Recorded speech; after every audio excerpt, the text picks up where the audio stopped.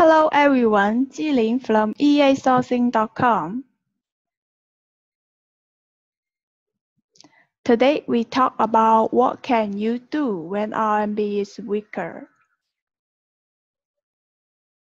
If you are a buyer from China, it might be a good chance for you to get a better price now. You can order more products during this period when RMB is weak.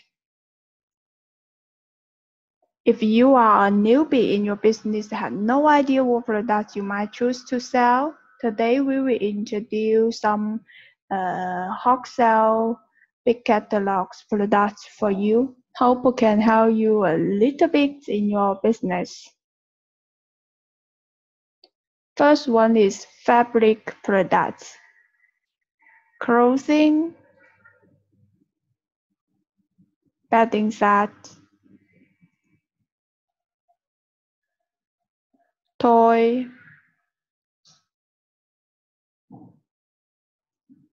shoes.